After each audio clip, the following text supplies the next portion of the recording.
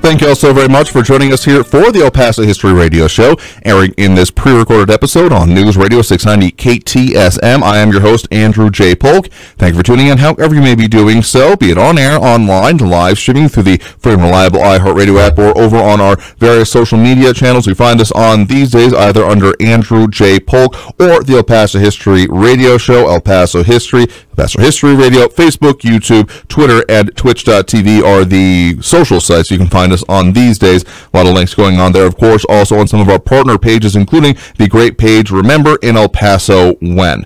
And of course, today is Saturday, January, start of the new year, good second week of it anyway, of 2023, and today we are talking about the Texas Master Naturalist Program and the many parts that go into it, and how essentially, the way I think of it anyway, can set you up to be a professional volunteer, or at least very well educated in a certified kind of way about many of the aspects of the physical, natural, and otherwise environments in our region. And we're definitely going to be delving into that and what some of the subjects that are talked about here today. So of course, in all the places that you can find us, we do of course take comments over there, more of a response kind of thing, but this is definitely the place where we say Texas history begins in El Paso. And we do have a history moment for you at the start of hour 2 from documentary filmmaker Jackson Polk, talking about this week a popular Mexican faith healer who resided in El Paso for a time.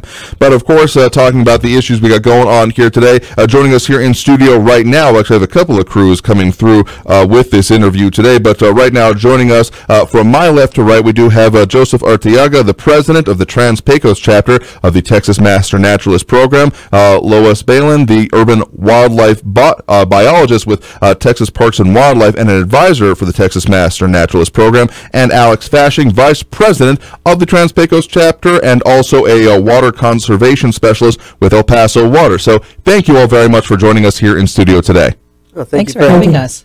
Absolutely happy to have you all on. This is something that has appeared in other parts, the subject, the concept of what Texas Master Naturalist we've talked about in previous ways, and, well, it has technically appeared on this station, but on other programs. First time we've really had you all on to talk about this, and we have quite the group in here today, even beyond who can, those on our social sites can see in front of them, or who you'll be hearing from on the radio. We got more people waiting in the wings as well, so we got a jam-packed couple of hours. We'll be trying to squeeze in a lot of information, but I think the most critical question, I kind of gave my interpretation of it, of course, here, but for those who may not have heard about this program or are unfamiliar with the concept, starting with you, Joseph, when someone asks, okay, so what is a Texas Master Naturalist, how do you go about describing that, what that is? Well, the first thing they always ask me is, are you guys a news colony? Which I'm taken back by, but no, the Texas Master Naturalist Program was started with the concept of training, as you said in the beginning, training, educating volunteers so that they can get out in the community, in the region, and help out with educational activities, lead field trips, interact with various agencies and groups within the city, work with our young people, and spread the word of our wonderful Trans-Pecos region and all the diversity that's out here. Absolutely. So we got some of the pictures coming up of that, of pictures that you sent me of different kind of activities or things going along with this, including the honestly pretty recognizable logo that comes along with this. It's a dragonfly base. If people may not have seen that, I could have sworn I've seen at least one like a vanity license plate out there that has stuff like this on this. So people may or may not have seen this kind of representation out in the community, right? Absolutely. We do have our own license plate. Okay, so that wasn't me hallucinating. Glad to know that I actually did see that and wasn't wishful thinking. So, again, there's a lot that goes into it, because beyond the idea of, oh, well, you've got certain competencies, certain knowledge, this is not just kind of a hip pocket class of, yeah, I've read about this, I read a couple of books kind of concept. Like, this is a truly formulated and, again, statewide recognized certification that comes out of this, right? Absolutely. It was set up by Texas A&M AgriLife and then Texas Parks and Wildlife, and they put together a program which is comparable to any college program that you could take. We have nationally recognized experts that teach the classes, and at the end of the program you have a well-versed foundation in various aspects, which we'll go over later. But yes, in depth, absolutely, yeah. It's quite a program. And again, just getting more of the like requirements part of it here. It's beyond just an abiding interest, so to speak. This is truly you are going through a curriculum. Like this is. I mean, all of the people we're going to have in here today, you all are involved in this as well, because it takes quite a lot to put this in here. Again, this is not some kind of just thrown together class. This has been evolving over years and has now come down to. I mean, there are things involving, say, requirements on the people who are applying to it, and you have to be accepted, go through certain checks, and meet requirements in order to hold this certification. So again, kind of college class might be the best kind of simple way, kind of shorthand people might be able to best understand this of what it actually takes to get and hold this. Absolutely. And what's so neat about this program is that every class covers a different aspect of the Trans-Pecos region and our natural environment. So each class will be taught by a professor. A lot of our instructors are from UTEP that are teaching there, and they take the time out to come and teach a class specifically for that subject that they're talking about. So, I mean, some of the requirements that come to mind here there are a certain amount of hours requirements, like there's a certain duration that people have to have been in the classroom of receiving instruction and things like that. So actually, Alex, let me toss it to you here then. Again, Alex Fashing, Vice President of the Trans-Pecos chapter of the Texas Master Naturalist Program. I mean, the requirements here are, I'm not going to exactly call them stringent, but it's not kind of like, back of the hand written on a napkin, like, yeah, here's what you should probably do kind of thing. Like, these are set requirements. Right, absolutely. So to become a certified Texas Master Naturalist, you have to go through a training class. It's a multi-week training class. It's up to 40 hours of classroom instruction, which also includes field trips that we go out and do. We look at the dinosaur tracks when we talk about archaeology. We look at Waco tanks as well. There are a lot of different things that we have to learn before we can even start doing volunteer hours, which is another 40-hour requirement. Right. And then 8 hours of advanced training on top of that, just to get your initial certification. Yeah, and so again, as you referenced there, I'm going to get the slightly closer angle on you. Not quite able to be seen right there, but you have that plaque, that name tag on there demonstrating that is again a format of the version of the full logo there. So it's not just a nice looking thing. Again, it has significance behind it because you have to put in work to get it, essentially. Yes, you do. Yeah. That is one of the coolest things about these courses is how broad the topics are. Everything having to do with our eco-region, we spend hours and hours learning about. So when we are finally certified, we're able to go out into the community. We are a service-based and education-based volunteer organization. So again, the way I kind of think of it is as a professional volunteer, which, I mean, sure sounds oxymoronic, but is accurate in this case because you have gone through an amount of training and proficiency that is required to come along with it in order to then be able to go and, assist with things like Texas Parks and Wildlife or other organizations, similar kind of things. It's kind of like a way you can, it's semi-officially, be able to go and just kind of walk into any of the, NGOs that deal with natural environment in our area or state-level agencies that deal with these kind of things. Particularly for Lois, turning to you now, Lois Ballin, the urban wildlife biologist with Texas Parks and Wildlife. What does it mean when someone, can come along with this certification and say, when it comes to Texas Parks and Wildlife, what does that mean for you all when someone that has this and got through this process is saying, hey, I want to work with her or see what I can do with you all? What does that end up meaning on y'all's end? Usually they will be able to volunteer with any of Texas Parks and Wildlife projects, and they're welcome. That's why we're here, because there are so many agencies and organizations with similar missions, and they're usually staffed by one, like me, or they're short-staffed. And so we've got this core of volunteers that are willing and anxious and enjoy helping out the agencies of anything to do with natural resources.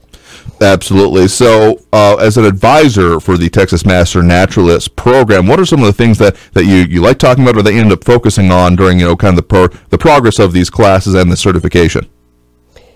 Basically, if there are any questions in the format or the logistics of the program, they will consult me. If there's a question about is this subject okay for advanced training, like tomato growing, they will come to me and I'll say, no, that is not a requirement. That's not in the advanced training program, although our program is patterned after the Master Gardener program. And that's one of the questions that I had kind of come up to me, frankly, initially was, oh, you're going to talk about the Master Gardener. And I said, no, this is something different. I mean, sure, it could cross-apply in certain ways. We are talking about kind of the physical environment that goes around with us. And I kind of say that specifically because you mentioned, kind of the eco region, but also it's not even just the, nature hikes or what grows here. It's kind of what is fully present in our physical environment. That's the way I think of it anyway. Yeah, we don't only talk about the flora and fauna that exists here in the Chihuahuan Desert. We talk about geology and hydrology, which is my favorite. We Absolutely. talk about archaeology. Every single facet of the natural ecoregion, the Trans-Pecos ecoregion that surrounds us, we learn about it. And I mean, among other things, such as, again, speaking specifically to your speciality there, going through, like, say, the Tech H2O Center would be, a part of this to understand both parts of it and then how, again, the way we inhabit this region interacts with, what is, naturally present here, right? Yes, absolutely. So one of the parts of this training program is hydrology and aquatics, and that is where the partnership with El Paso Water comes in. The Trans-Pecos Texas Master Naturalists spend a lot of time out at the Tech H2O Water Resources Learning Facility because that's exactly that facility's purpose is we're able to educate not just the Master Naturalists, but the Master Gardeners and anybody in El Paso that wants to learn about water. You can do it at Tech H2O. So essentially, as we're getting up to the end of this first segment already here, but Joseph, going back to you, the way that this program, kind of is formulated and comes about, and the way people go through it. Again, if someone is still kind of like unclear on the concept here, what do you tell them about, what it kind of at the end of this, what you are then essentially what you've learned and what you're able to do then specifically with it? Right. Well, the program we, as said, is set up to teach. And to educate and to experience. So a lot of people have some interest in something, whether it could be botany, it could be birds, it could be any number of things. And then what they do is they come into the program and they get a foundation of whatever it is, archaeology. And we have the instructor from UTEP come and speak to us about archaeology in El Paso, in the Trans-Pecos region.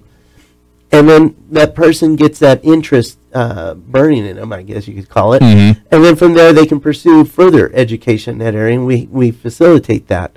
But basically, the program is set up to give a good foundation in all these areas so that the person that applies to the program will get a taste of all these different things. And if they have a certain interest in something, like Alex with water, then she can pursue it even further.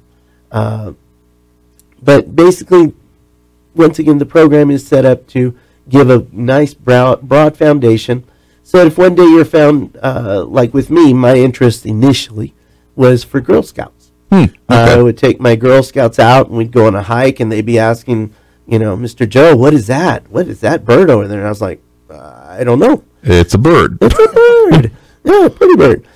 So when I heard about this program, I was like, my goodness, I'd like to learn more so that when I take my girls out, I'll be better educated, have a better foundation, and be able to show them a little bit more and be more accurate in what I discuss with them. So it's a neat program in that respect. It was set up by AgriLife, Texas A&M, and so they set up a process to get involved in the program. And, of course, the first step is to contact us. And we get an application out to them. They fill out the application. They bring it back to us. We review it. And then from there, we do a background check. Right. And if everything turns out fine, then we invite them to start the program.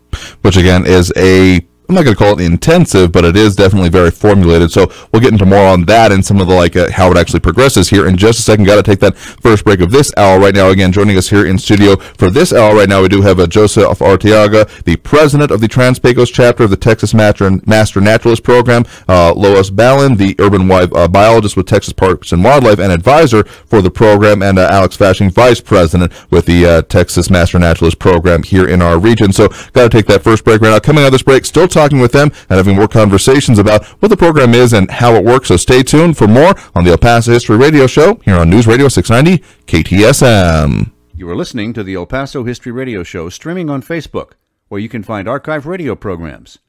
The El Paso History Radio Show also streams on the Facebook page Remember in El Paso When, run by Chief Administrator Barbara Gibbon-Bainey, known as BGB. Check out that page for thousands of archived pictures and videos of El Paso history. Remember in El Paso When on Facebook. Visit Mission Del Rey Southwest for a huge selection of El Paso souvenirs, decor, and gifts. Mission Del Rey features El Paso saddle blanket products and thousands of Southwest, Native American, and Mexico items, plus unique pottery, blankets, and turquoise jewelry. Bring your family and out-of-town guests to visit Mission Del Rey Southwest's large showroom at Lee Trevino and Pelicano and see their website at missiondelrey.com. 915-440-2140 for souvenirs, gifts, and decor. Mission Del Rey Southwest. Pepe's New Mexican Restaurant and Cantina serves the old Griggs Mexican food recipes in a new location at 6761 Doniphan Drive. Enjoy great New Mexican food with cold beer and the one and only margarita from the cantina. The managers and cooks from the original Griggs restaurant serve tacos, combination plates, and sopapillas. Get the best Mexican food in the valley at Pepe's New Mexican Restaurant and Cantina, 6761 Doniphan, near Loop 375. Call 877-2152. M1 EP Management Corporation is proud to sponsor the El Paso History Show. If you're tired of the ups and downs of the stock market, invest in real estate. M1 EP manages apartments in El Paso and helps investors buy, hold, and sell property. See the website, m1ep.com. M1ep.com. To learn more about the many benefits and long-term appreciation, call 915-592-4549. 915-592-4549. Many retired El Paso area homeowners don't know where to begin when it comes to downsizing and selling their home. Patrick Tuttle and his Legacy Home team follow a proven process to help retired homeowners sell faster and for more money. Call Patrick Tuttle at 915-588-1850 today and get your home sold faster and for more money. That's Patrick Tuttle at 915-588-1850. Call him today. The El Paso History Radio Show also streams on Saturday mornings on our YouTube channel, El Paso History TV. Go to youtube.com/El Paso History TV for archives of the El Paso History Radio Show. Also on that YouTube channel, you can see for free many other videos, documentaries, and lectures about El Paso area history at youtube.com/El Paso History TV. Additionally, watch a dozen TV documentaries about El Paso history for free there on our YouTube channel. This includes Legends of El Paso's Mountains, Gunfights of the Old West, El Paso's Waco Tanks, Mexican Revolution sites in El Paso, and 8 more TV documentaries produced by El Paso filmmaker Jackson Polk since 2001. And at youtube.com/El Paso History TV, you can watch for free 20 short videos we produced that were broadcast on ABC7 KVIA TV newscasts. This series is called El Paso History TV and features Spanish missions and churches on El Paso's Mission Trail, plus the Guadalupe Mission in Juarez, Mexico. That church was built in 1659 and is the oldest known adobe building on the El Paso Juarez Valley. It still welcomes Catholic worshipers today. Go to El Paso History TV on youtube.com. You are listening to the El Paso History Radio Show streaming on Facebook, where you can find archive radio programs. The El Paso History Radio Show also streams on the Facebook page Remember. Thank you all so very much for joining us here for the El Paso History Radio Show, airing in this pre-recorded episode on News Radio 690 KTSM.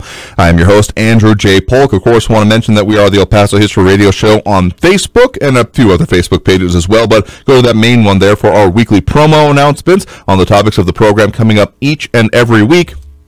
Fuller announcements a little bit later on. But next week on the program, we're going to be talking about some specifics involving the actual Franklin Mountains State Park in town here. But, of course, also go to our YouTube channel, youtube.com/El Paso History TV, where you can find, again, another part of our live stream there, but including the entire series of El Paso Gold DVDs from Capstone Productions, covering more than the last couple of decades of history production and documentaries in town, fully uploaded and free for your viewing pleasure, plus the more recent 20 ABC7 History TV segments produced by El Paso History TV, and that I had a hand in on the back end and the production of myself here. But of course, after the show today, we will be headed back out to Pepe's New Mexican Restaurant in Cañutillo. It is open for in-house dining, back open for the year, of course. 6761 Donovan Drive. One of the better ways to get down there is to head down Talbot or the spur they got out that way now, and then find it not too far from like Tamales Lupita, if you know the area out there. But again, 6761 Donovan Drive. You can call Pepe's at 915-877-2152,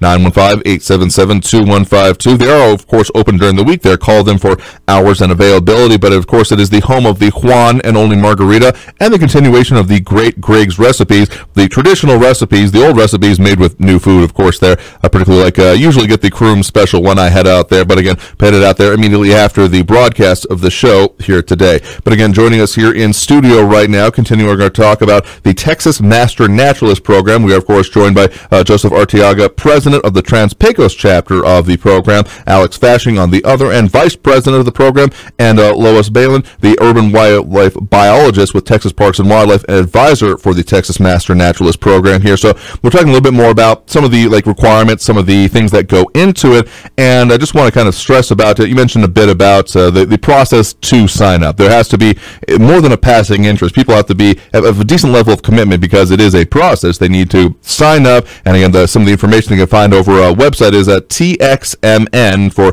Texas Master Naturalist. So txmn.tamu.edu is where they can find at least some of the information there, and then they'll be able to find specifics about, they scroll down a little bit, find the specifics of the Trans-Pecos chapter, which stretches from El Paso all the way to Terrell County. So it's a kind of an expansive region there, kind of Caterpillar on top of the Big Bend region is kind of the way I think about it when I look on the map there. But so the classroom time here, it doesn't happen all at once. It's not like a 1 week thing. It's kind of on nights, more or less, during set parts of the week. But it is a time commitment for, let's call it a season, right?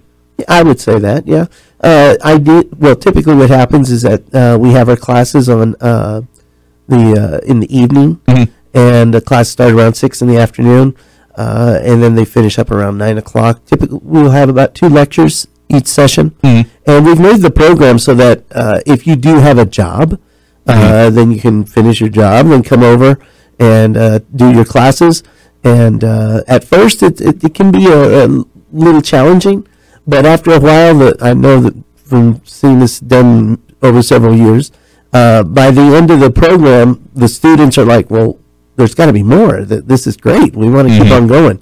So we've designed it so you can have a job and continue to do this type of learning activity. So, I mean, it is a dedication and a commitment that you do make to it, but it is something that is meant to be geared around, people's lives. I mean, understanding that not everyone has the time to take a sabbatical off of work and go and pursue an interest that's kind of how this is formulated, right? Absolutely. And then our field trips, we plan those on the weekend. And the field trips are wonderful. They're just incredible. Waco tanks, we go up to see all the pictographs. Oh, just beautiful. We have a couple of pictures of some of the times that have been spent out there in different ways, not exactly Waco tanks here, but some of the other projects, some of the other hikes that have happened in and around the region, and other visits, including other instruction going on out there. And here's an example of the kind of classroom instruction that comes along with it, right? Absolutely. Absolutely. So again, it is kind of formulated, but then that's the first part of it, and that's about 40 hours, right? The classroom and then the instructional part of it, right? Yeah. Give or take. And then, of course, Lois, going over to you now, that's only the beginning, kind of like what Joseph was saying, that people are hungry for more. There's a requirement to do more and really get out there and not just kind of continue learning, but also start, in a way, applying, or at the very least getting used to applying the skills and knowledge that has been learned, right? That is correct. I mean, the program is about training and informing volunteers in all the natural sciences so that they can get out in the community and help all our local partners.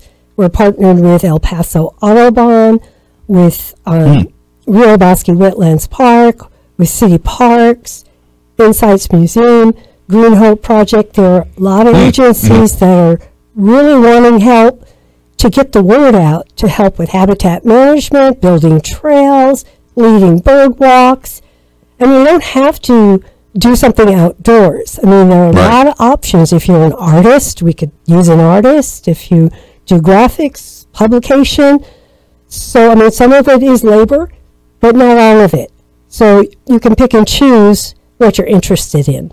But that giving back component of it, not just a kind of receiving and then maybe applying it, but specifically giving back as part of it, not just as a, once you've got it, the certification, you can go out and like help someone is the concept, but as a, while you're still receiving the certification, it's important to get into that habit, essentially. It is. Actually, one of our projects is a burrowing owl research, and a lot of master naturalists are interested in that. And they start helping me out during their training. And then after the training, I have dedicated volunteers that help me with my work at Rio Bosque Wetlands Park.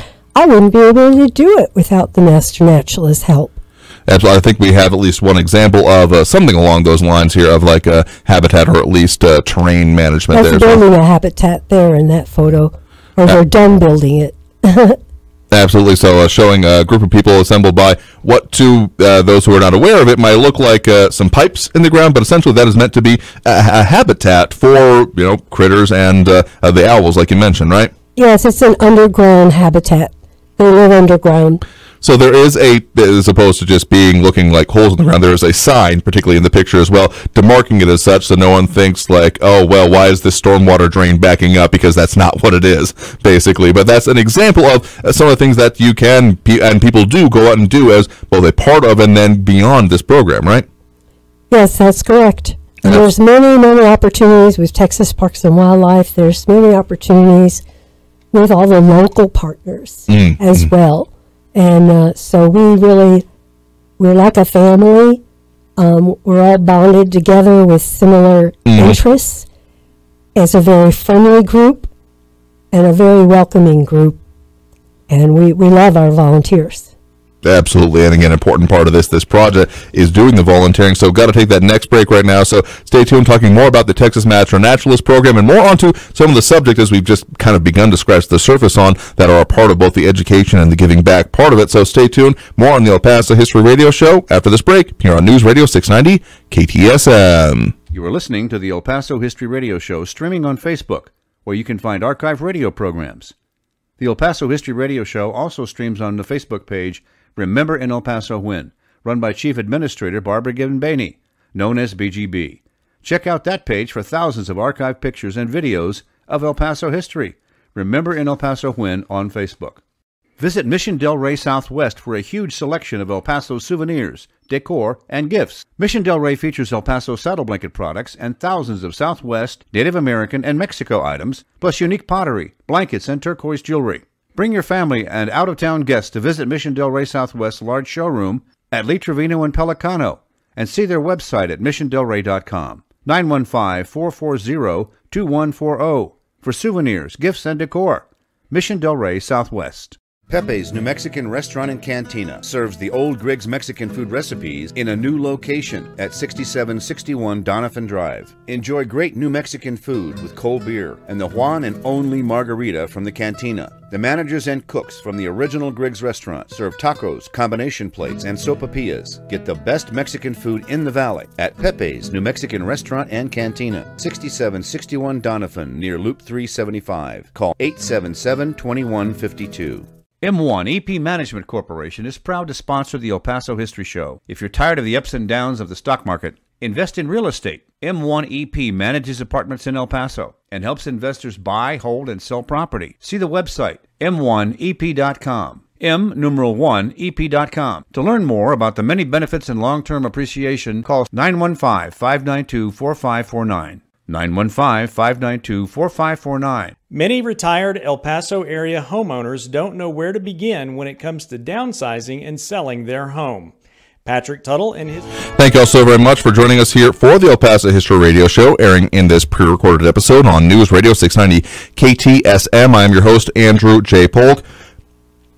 Of course, want to mention some of our great partners in promoting different aspects of El Paso history and experiences that you can go out there and get for yourself here, including, of course, the group over at Celebration of Our Mountains. You can find them at celebrationofourmountains.org, or just search Celebration of Our Mountains on your search engine of choice here. They have a lot of events coming up now, even going on today, though if you're only hearing about it right now, you already missed out on it. Their footprint in the lava fields near Aden Crater, but coming up later on, including January 19th, Los Murales de Segundo Barrio, as well as the Schaefer Shuffle Trail and Loop 1 on January 24th, Fillmore Canyon and mining history of the Oregon Mountains, January 28th. Events already going on well throughout the year, so again, check them out and see how you can sign up, be a part of it as well. Celebrationofourmountains.org. Again, celebrationofourmountains.org. But getting back to our guests here in studio, of course, today, we're talking about the Texas Master Naturalist Program. We have from my left to right, Joseph Arteaga, president of the Trans-Pecos chapter of the program, Lois Ballin, the urban wildlife biologist with Texas Parks and Wildlife and advisor for the program, and Alex Fashing, vice president with the Trans-Pecos chapter as well. Thank you all very much for sticking around with us here today. No Yeah, problem. thank you. So talking more about what goes into the program, we've kind of given the overview so far of, kind of what it takes, what people need to know if they want to sign up and be a part of it, and how it turns them into, again, best way I can think to describe it, professional volunteer in the area. But there's a lot more specific education. I mean, the 40 hours is not just it's not a defensive driving class where, all right, you just got to spend the time and we're going to look up silly videos or anything. Like, you're doing education on specific subjects, topics, and wanting them to become beyond knowledgeable, proficient with them, because the idea is then to start putting it out there. So particularly, Alex, starting with you then, when it comes to the aspects that you focus on, I mean, being vice president of the program, you're obviously involved in administration and parts of it, but I'm so sure there's still parts of the education that you are interested in and helping put forth, right?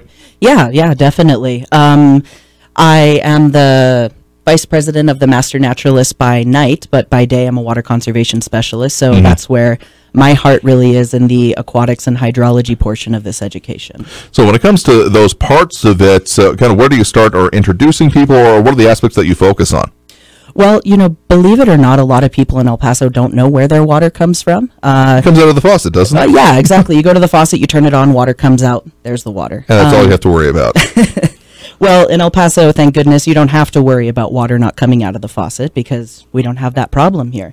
We do have a river that runs through El Paso, but you could walk down to it right now and your feet would not get wet. I've had that happen many a times here, particularly even in segments north of here, did my Boy Scout days, canoeing through there, and there's a phrase I used, real walking, because sometimes even for a flat bottom canoe, it was not quite enough depth to it. So, I mean, yeah, we have a river here, and it's part of the founding of El Paso, but if anyone thinks that, oh yeah, that's our water supply, right? No. In a word, no. Right, so one of the things that I really like to talk to folks about is where our water really comes from. Sure, we get some water from the river, but the majority of the water that we get is starting from 400 feet beneath where you're sitting. We get most of our water from aquifers. So a pretty decent portion of this Texas Master Naturalist education is the unique hydrology in this area. We have two huge aquifers underneath us. A lot of folks in El Paso don't know that, so we like to teach them about these really, really key elements to life in the desert. Yeah, people maybe, if they remember from I don't remember which grade they go into it in elementary or middle school, of general U.S. education about that there are major aquifers in parts of the Midwest, and the Ogallala aquifer will always live rent free in my head, along with concept of mitochondria as the powerhouse of the cell. But beyond those kind of broad concepts and the way it affects important things like agriculture, major farming, and things like that, we have again our own specific ones here, including very specifically kind of out in what the Take H2O Center is nearby, the Hueco Bolson.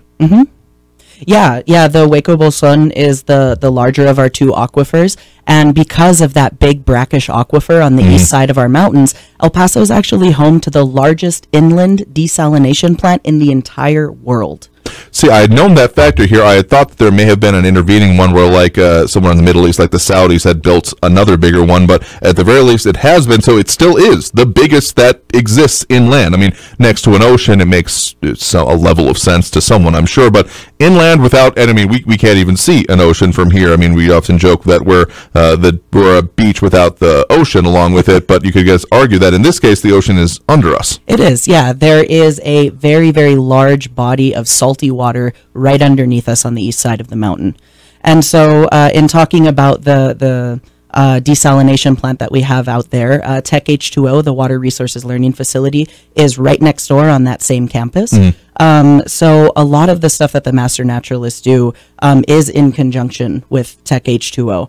And we do provide a lot of that water education, not just to the Master Naturalist class, but once we're all certified, the Master Naturalists as volunteers come out and lead programs at Tech H2O. So it's a very giving and receiving relationship between us. Absolutely, and I'm sure there's interesting visits that can be done beyond, of course, the facility, which is certainly important there, but I mean, there's a whole lot of other facets that go into water management, so kind of that, again, interaction between the natural, physical, and then the human environment we inhabit here, because among other things, there's things like recharge sites, or the wells that are actually, in some cases, pumping back down into the aquifer in order to deal with the brackish inclusion, as it's sometimes put here, because there is fresh water, and that's the part that we very much are interested in when it comes to the aquifers here, but it's kind of a give and take. It's not just all right, pump it out, it's about management of it as well, and so I'm sure that's part of what you all get into as well, right? Yes, definitely. I like to think of the Texas Master Naturalist Program as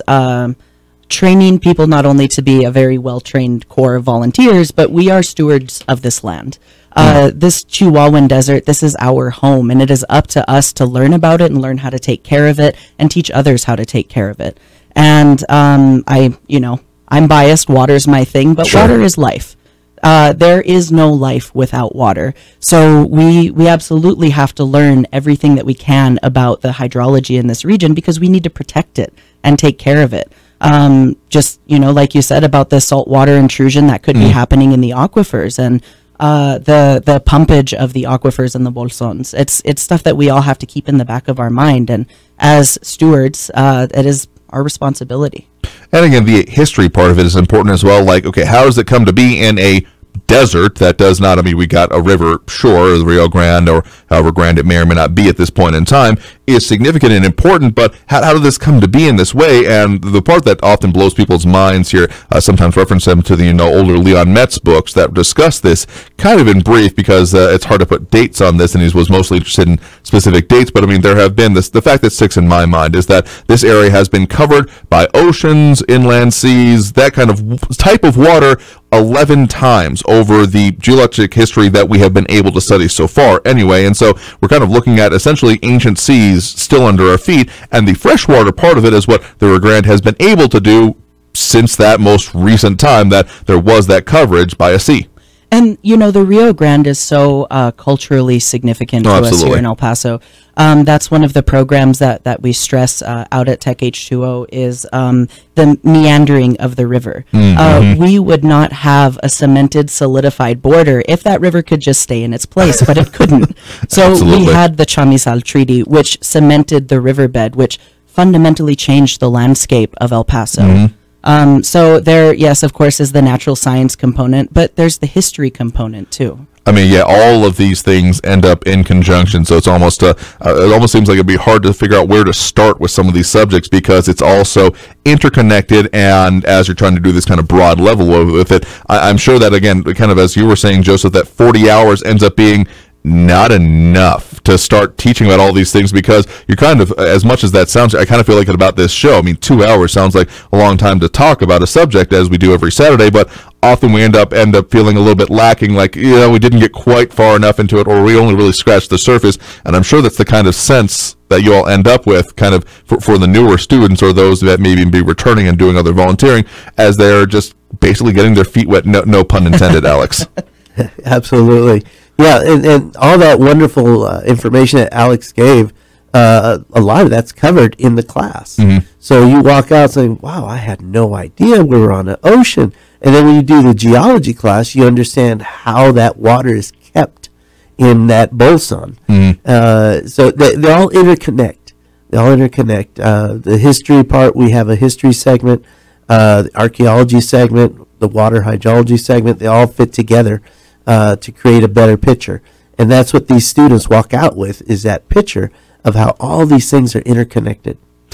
So very broad and basic in its own way, but an important starting point, and maybe a better way to put it here when it comes to this. So tell you what, we've got to take that next break right now. Again, joining us here in studio, that was Joseph Arteaga, President, and Alex Fashing, Vice President. Also here, we'll talk more in the next segment with Lois Ballin, the advisor, all for the Texas Master Naturalist Program. So stay tuned. More on the El Paso History Radio Show after this break here on News Radio 690 KTSM. You are listening to the El Paso History Radio Show streaming on Facebook, where you can find archived radio programs. The El Paso History Radio Show also streams on the Facebook page Remember in El Paso When, run by Chief Administrator Barbara Given-Baney, known as BGB.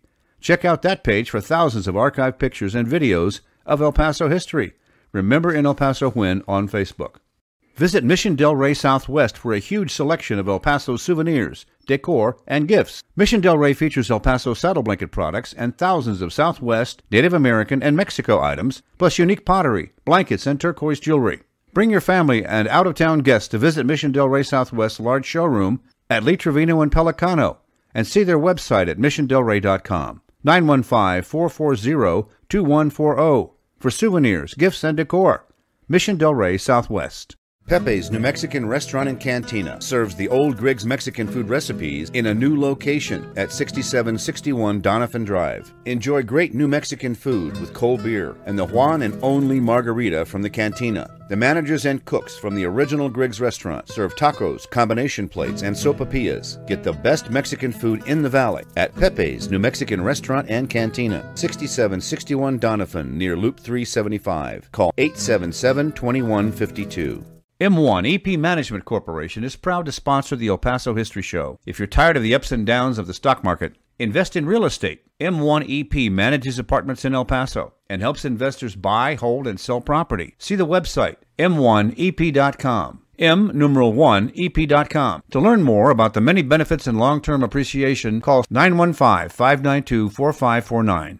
915-592-4549. Many retired El Paso area homeowners don't know where to begin when it comes to downsizing and selling their home. Patrick Tuttle and his Legacy Home team follow a proven process to help retired homeowners sell faster and for more money. Call Patrick Tuttle at 915-588-1850 today and get your home sold faster and for more money. That's Patrick Tuttle at 915-588. Thank you all so very much for joining us here for the El Paso History Radio Show, airing in this pre-recorded episode on News Radio 690 KTSM. Of course, some of our other great partners in promoting different aspects of El Paso history include Rick Kern's music podcast, Talk and Rock Radio. Go to talkandrockradio.com to find him and his more recent episodes back in production for 2023, including new things coming out and new remembrances. He does a lot of work on both his experience in terms of the El Paso music scene, and particularly the golden age of rock and roll, in which you had a lot of famous names coming out of our area and music that you may recognize and some that you may not, but we'll be interested to hear. So, of course, check them out, talkandrockradio.com. Maybe having him on future editions of the show as well to refresh that. But again, talkandrockradio.com is where you can find his music podcast. But again, joining us here in the studio right now, joined by some from the Texas Master Naturalist Program. Before we end up getting toward the end of this hour, we are, again, scratching the surface in a whole lot of ways. So specifically want to talk with now Lois Ballin, urban wildlife biologist with Texas Parks and Wildlife, but also as an advisor for the Texas Master Naturalist Program. You do a lot of work on, again, we mentioned that this isn't just flora and fauna, but the flora and fauna and those aspects of it are certainly important. They certainly are. So my specialty is obviously wildlife. Mm-hmm. So I teach the ornithology class, the mammalogy class, and urban ecology. So I have a lot to offer the students because it's the only opportunity they have to get hands-on wildlife experience. Every year I do dove banding, and the volunteers learn actually how to handle the birds and how to band the birds. And then, of course, there's the burrowing owl project. Which I think is this a picture of you holding one there? Yes, it is. Yeah. So the burrowing owl, not too much bigger than your hand itself there. They're kind of small and kind of petite, not quite as maybe grandiose as people may think of, like the, traditional quote-unquote owl, but it's what exists in our area. Yes, it's one of our most common owls here, and we're very fortunate to have them. They're very charismatic. Yeah, I've heard them be required as funny or very full of personality here, and so protection of the habitat is certainly important, and so that's at least part of what you get into, right? Absolutely. You cannot have wildlife without habitat. So a lot of things we do is habitat restoration, trail maintenance, trail building. I'm involved in the process of creating more open space, open natural space in El Paso, and volunteers help with outreach for that. But basically anything that has to do with ecology or wildlife, there are opportunities to help. Absolutely, and showing off some of those things and the ways people can see what it looks like getting involved, including, of course, a lot of trail hikes, other birds in different ways. And so some of the specific aspects that you teach are beyond just kind of what's here in our region, but even specific subsets of that, right? Well, we'll give a general overview of, like, for instance, in mammalogy. We'll give a general overview of mammals. But then I focus on the mammals of the Trans-Pecos region. Same with ornithology. In ornithology, they're giving a lot of biology, a lot of ecology, a lot of what's happening and what can we do with the birds, and focus on the native birds. And on our field trip, then they really learn to identify birds, and it gives them a passion, and then they can lead trips. Absolutely. I mean, just a couple of the topics that I am, as I would like to think, well-read person, but haven't gone through this specific training. I mean, there's a bunch of different even sub-environments in our area, because you may think about the general desert, the bird vultures people may see out there in those areas, the hawks, predators, but then we've got, of course, the burrowing hours, and we've got, like, say, the wetlands areas, the Rio Bosque, the Keystone site, and then the river on its own here. And there's interesting interplays that happen with this, even with laws, such about the migratory bird acts that happen here, and why, yes, see those, ducks and other birds flying overhead at those appropriate times during the year. So, and that's just off the top of my head. There's, I'm sure, a lot more specifics that can be delved into when it comes to all of these subjects. That's correct. I mean, it's like taking a crash college course. Okay. Some of them are the full 3 hours, like ornithology, for instance, because there's just so much to cover. And yeah, that's exactly true. So, I mean, there's a lot more detail that comes out of this here. So, again, if people want to be involved with this, if they want to make sure, because part of the reason we're talking about this is not just as an interesting program that I've wanted to have on the show for a while now, but also the fact is that you all are having the, upcoming class coming up here, right? Yes, February 3rd, I believe, will be our first class. And we're accepting registrations all up until the very day of the class.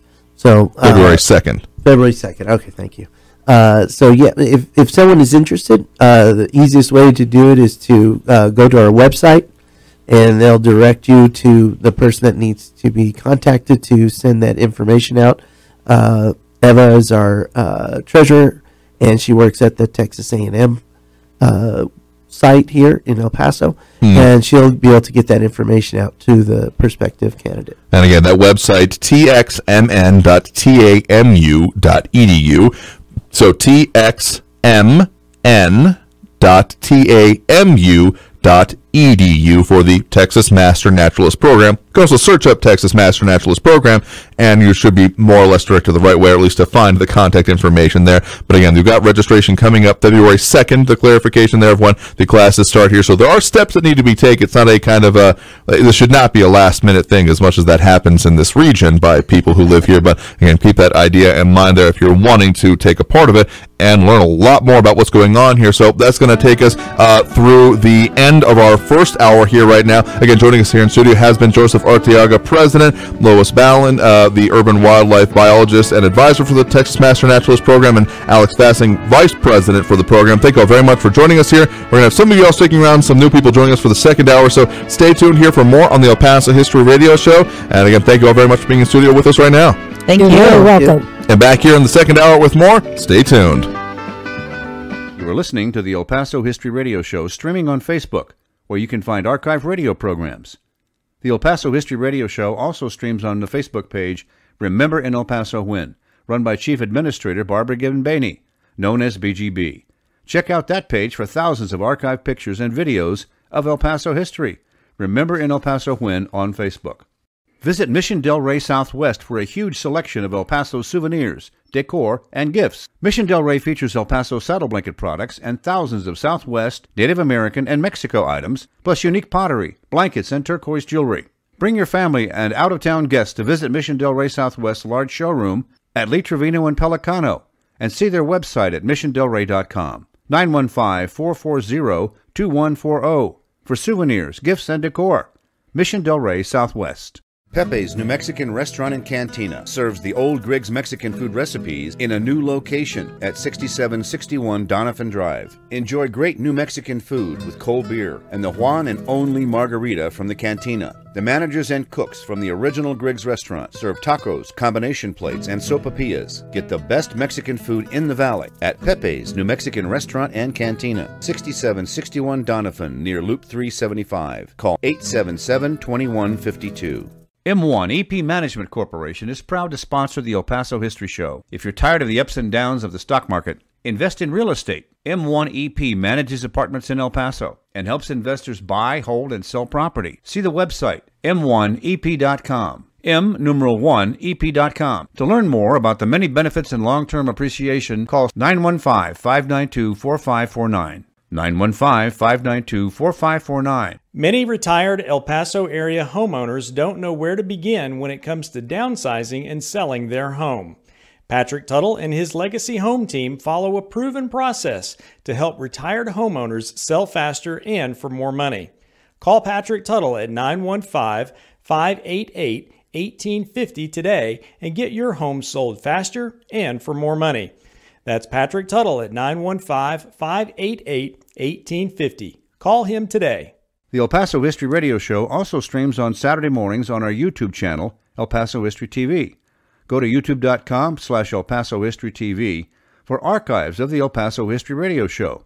Also on that YouTube channel, you can see for free many other videos, documentaries, and lectures about El Paso area history at youtube.com/El Paso History TV.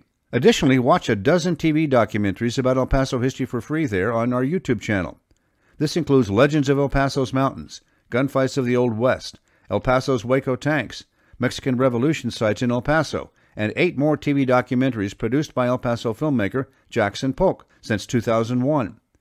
And at youtube.com/El Paso History TV, you can watch for free 20 short videos we produced that were broadcast on ABC 7 KVIA TV newscasts. This series is called El Paso History TV and features Spanish missions and churches on El Paso's Mission Trail, plus the Guadalupe Mission in Juarez, Mexico.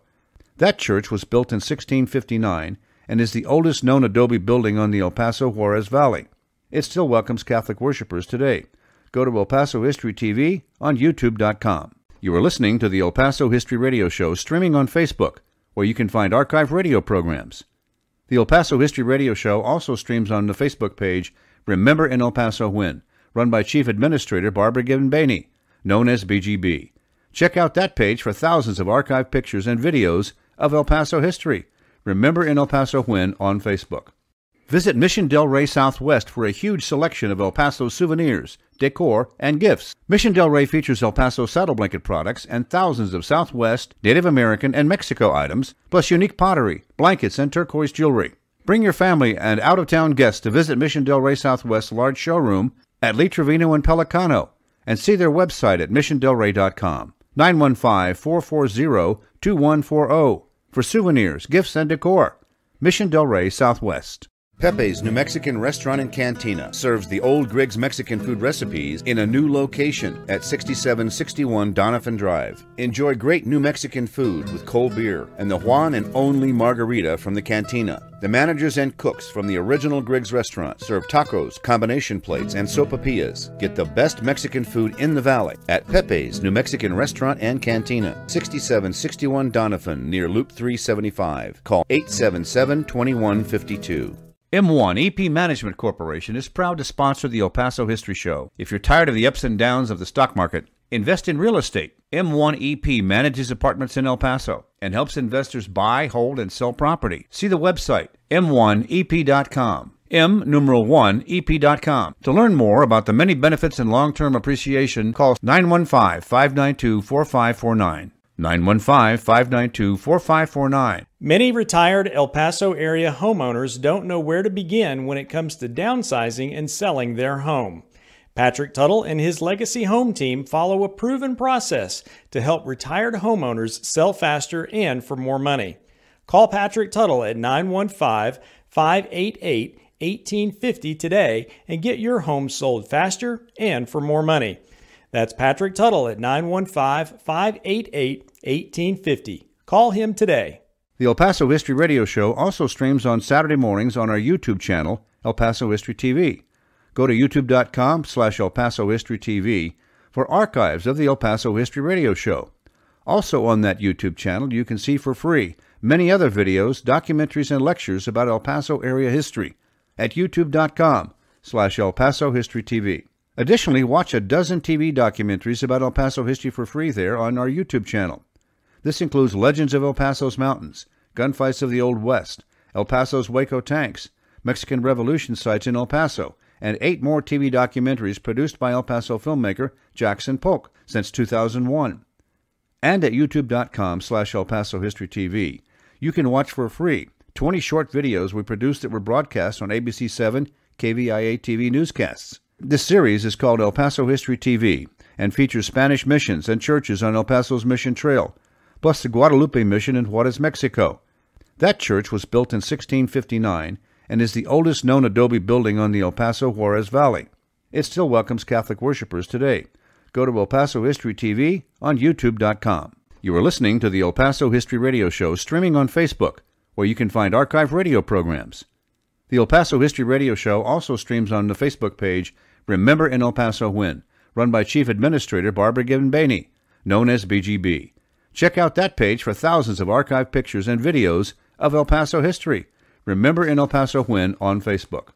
Visit Mission Del Rey Southwest for a huge selection of El Paso souvenirs, decor, and gifts. Mission Del Rey features El Paso saddle blanket products and thousands of Southwest, Native American, and Mexico items, plus unique pottery, blankets, and turquoise jewelry.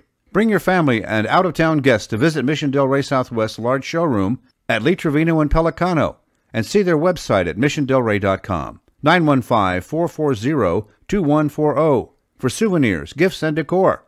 Mission Del Rey Southwest. Pepe's New Mexican Restaurant and Cantina serves the old Griggs Mexican food recipes in a new location at 6761 Doniphan Drive. Enjoy great New Mexican food with cold beer and the Juan and only margarita from the cantina. The managers and cooks from the original Griggs restaurant serve tacos, combination plates, and sopapillas. Get the best Mexican food in the valley at Pepe's New Mexican Restaurant and Cantina, 6761 Doniphan near Loop 375. Call 877-2152.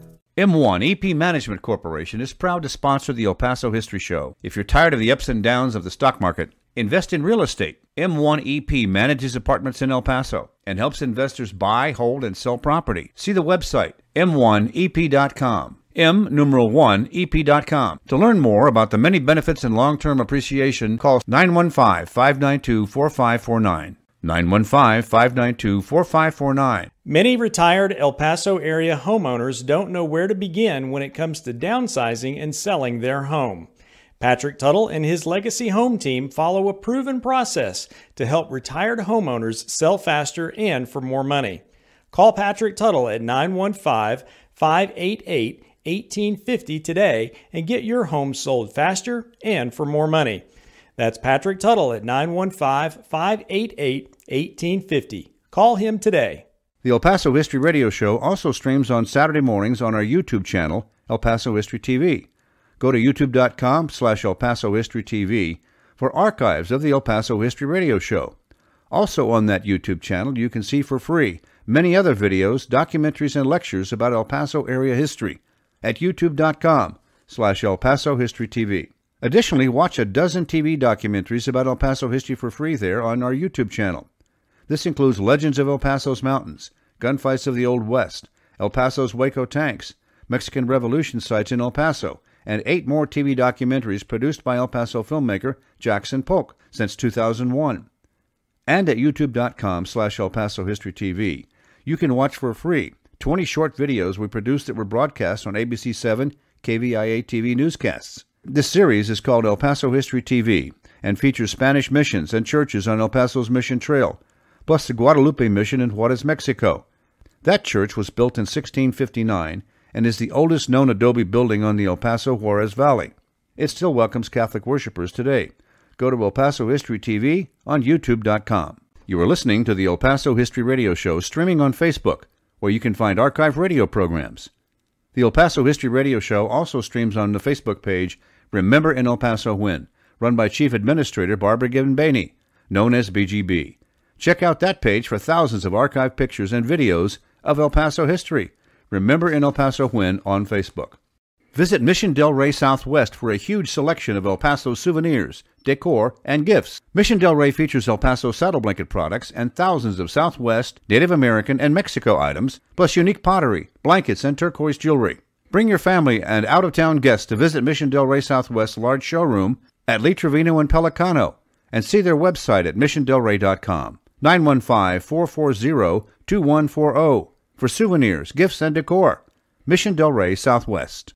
Pepe's New Mexican Restaurant and Cantina serves the old Griggs Mexican food recipes in a new location at 6761 Doniphan Drive. Enjoy great New Mexican food with cold beer and the one and only margarita from the cantina. The managers and cooks from the original Griggs restaurant serve tacos, combination plates, and sopapillas. Get the best Mexican food in the valley at Pepe's New Mexican Restaurant and Cantina, 6761 Doniphan, near Loop 375. Call 877-2152.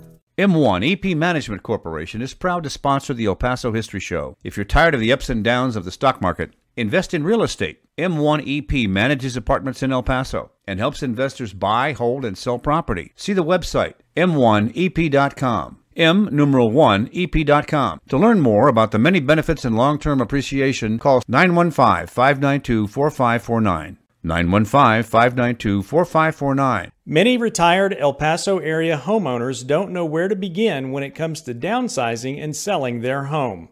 Patrick Tuttle and his Legacy Home team follow a proven process to help retired homeowners sell faster and for more money. Call Patrick Tuttle at 915-588-1850 today and get your home sold faster and for more money. That's Patrick Tuttle at 915-588-1850. Call him today. The El Paso History Radio Show also streams on Saturday mornings on our YouTube channel, El Paso History TV. Go to youtube.com/El Paso History TV for archives of the El Paso History Radio Show. Also on that YouTube channel, you can see for free many other videos, documentaries, and lectures about El Paso area history at youtube.com/El Paso History TV. Additionally, watch a dozen TV documentaries about El Paso history for free there on our YouTube channel. This includes Legends of El Paso's Mountains, Gunfights of the Old West, El Paso's Waco Tanks, Mexican Revolution sites in El Paso, and 8 more TV documentaries produced by El Paso filmmaker Jackson Polk since 2001. And at youtube.com/El Paso History TV, you can watch for free 20 short videos we produced that were broadcast on ABC7 KVIA TV newscasts. This series is called El Paso History TV and features Spanish missions and churches on El Paso's Mission Trail, plus the Guadalupe Mission in Juarez, Mexico. That church was built in 1659 and is the oldest known adobe building on the El Paso Juarez Valley. It still welcomes Catholic worshipers today. Go to El Paso History TV on youtube.com. You are listening to the El Paso History Radio Show, streaming on Facebook, where you can find archived radio programs. The El Paso History Radio Show also streams on the Facebook page Remember in El Paso When, run by Chief Administrator Barbara Gibbon-Bainey, known as BGB. Check out that page for thousands of archived pictures and videos of El Paso history. Remember in El Paso When on Facebook. Visit Mission Del Rey Southwest for a huge selection of El Paso souvenirs, decor, and gifts. Mission Del Rey features El Paso saddle blanket products and thousands of Southwest, Native American, and Mexico items, plus unique pottery, blankets, and turquoise jewelry. Bring your family and out-of-town guests to visit Mission Del Rey Southwest's large showroom at Lee Trevino and Pelicano and see their website at missiondelrey.com. 915-440-2140 for souvenirs, gifts, and decor. Mission Del Rey Southwest. Pepe's New Mexican Restaurant and Cantina serves the old Griggs Mexican food recipes in a new location at 6761 Doniphan Drive. Enjoy great New Mexican food with cold beer and the one and only margarita from the cantina. The managers and cooks from the original Griggs restaurant serve tacos, combination plates, and sopapillas. Get the best Mexican food in the valley at Pepe's New Mexican Restaurant and Cantina, 6761 Doniphan, near Loop 375. Call 877-2152. M1 EP Management Corporation is proud to sponsor the El Paso History Show. If you're tired of the ups and downs of the stock market, Invest in real estate. M1EP manages apartments in El Paso and helps investors buy, hold, and sell property. See the website, m1ep.com. M1ep.com. To learn more about the many benefits and long-term appreciation, call 915-592-4549. 915-592-4549. Many retired El Paso area homeowners don't know where to begin when it comes to downsizing and selling their home. Patrick Tuttle and his Legacy Home team follow a proven process to help retired homeowners sell faster and for more money. Call Patrick Tuttle at 915-588-1850 today and get your home sold faster and for more money. That's Patrick Tuttle at 915-588-1850. Call him today. The El Paso History Radio Show also streams on Saturday mornings on our YouTube channel, El Paso History TV. Go to youtube.com/El Paso History TV for archives of the El Paso History Radio Show. Also on that YouTube channel, you can see for free many other videos, documentaries, and lectures about El Paso area history at youtube.com/El Paso History TV. Additionally, watch a dozen TV documentaries about El Paso history for free there on our YouTube channel. This includes Legends of El Paso's Mountains, Gunfights of the Old West, El Paso's Waco Tanks, Mexican Revolution sites in El Paso, and 8 more TV documentaries produced by El Paso filmmaker Jackson Polk since 2001. And at youtube.com/El Paso History TV, you can watch for free 20 short videos we produced that were broadcast on ABC7 KVIA TV newscasts. This series is called El Paso History TV and features Spanish missions and churches on El Paso's Mission Trail, plus the Guadalupe Mission in Juarez, Mexico. That church was built in 1659 and is the oldest known adobe building on the El Paso Juarez Valley. It still welcomes Catholic worshipers today. Go to El Paso History TV on youtube.com. You are listening to the El Paso History Radio Show streaming on Facebook, where you can find archive radio programs. The El Paso History Radio Show also streams on the Facebook page Remember in El Paso When, run by Chief Administrator Barbara Gibbon-Bainey, known as BGB. Check out that page for thousands of archived pictures and videos of El Paso history. Remember in El Paso When on Facebook. Visit Mission Del Rey Southwest for a huge selection of El Paso souvenirs, decor, and gifts. Mission Del Rey features El Paso saddle blanket products and thousands of Southwest, Native American, and Mexico items, plus unique pottery, blankets, and turquoise jewelry. Bring your family and out-of-town guests to visit Mission Del Rey Southwest's large showroom at Lee Trevino and Pelicano and see their website at missiondelrey.com. 915-440-2140 for souvenirs, gifts, and decor. Thank you all so very much for joining us here for the El Paso History Radio Show. I am your host, Andrew J. Polk. Thank you for tuning in however you may be doing so. Be it on air, online, live streaming through the free and reliable iHeartRadio app, or joining us over on our various social media pages, similar one under either Andrew J. Polk or the El Paso History Radio Show, El Paso History, El Paso History Radio, etc. on Facebook, YouTube, Twitter, and Twitch.tv. Of course, we've been continuing our conversation about the Texas Master Naturalist Program, its upcoming classes, as well as the very many topics that are explored as part of it. Definitely delving into that with some more guests on for us this hour of the program, but starting hour 2 of the show as we usually do with a history moment with documentary filmmaker Jackson Polk. Today talking about a popular Mexican faith healer of the past who lived in El Paso for a while. Teresita Urrea was a Mexican mystic, folk healer, and revolutionary insurgent who moved to El Paso in the late 1890s. While living in Mexico in 1889, Urrea was seriously ill and began to experience religious visions. After she recovered, she believed she had been given healing powers by the Virgin Mary. She soon gained a following when 1,200 people camped nearby to seek healing and observe miracles. Indigenous people began to call her the Saint of Cabora. Teresita drew criticism from Catholic Church officials for giving informal sermons that drew attention to clerical abuses. She was known to be friendly with the sick, especially the poor, working from dawn until sometimes late at night healing people. Teresita was also reported to have a gift of clairvoyance. The Mexican press began to cover her activities in December of 1889 in Mexico City. Urrea was venerated as a folk saint among the Yaqui and Mayo people, who are indigenous to the Sonoran Desert near the United States border. She was blamed for several insurrections against the Mexican government and was exiled with her father in May 1892 to Nogales, Arizona. They moved to El Paso after several years of accusations that she was responsible for continued unrest in Mexico. The press in El Paso described her as an apolitical spiritual healer until popular revolts against the Mexican government erupted along the border in August of 1896. Reportedly, insurgents carried her photograph over their hearts in the belief that it would protect them during the uprising. Teresita Urrea denied any involvement and focused on her healing work while in El Paso. Teresita Urrea moved to California after the government of Mexico attempted to kill her. She continued her work there and helped Mexican laborers unionize. She is remembered in El Paso as a dedicated spiritual healer who worked tirelessly for the poor and sick. I'm Jackson Polk with this history moment for the El Paso History Radio Show.